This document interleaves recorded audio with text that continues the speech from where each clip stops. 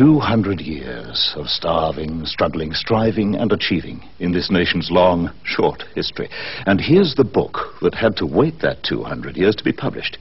The official Bicentennial Diary. As up-to-date and practical a diary as you'll ever use. 4-color printing, ribbon marker, gold blocking. But look, here's the real heart of it. 144 pages of the Australian mosaic, a fresh and intriguing historical piece in 6 parts with specially commissioned colour photographs and illustrations never seen before. Extracts from Governor Phillip's own diary. Historical notes every day, major bicentennial activities. This book's got it all.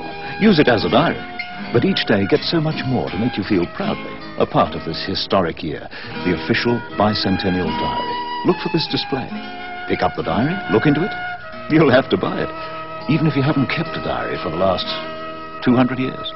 At good stationers, newsagents and booksellers.